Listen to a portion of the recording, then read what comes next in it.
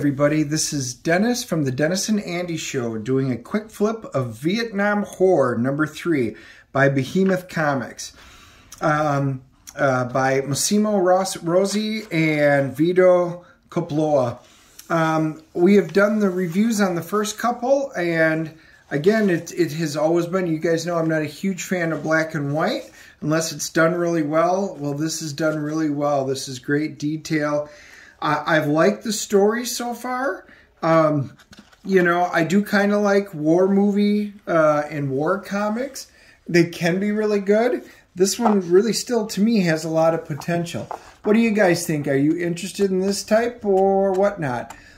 Hit the like and subscribe button and leave your comments below if you want me to do a full review. Thanks.